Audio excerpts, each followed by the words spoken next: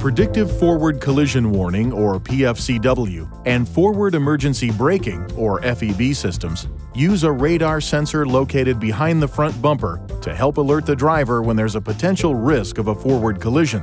When this occurs, a warning tone sounds and the vehicle ahead detection indicator light illuminates.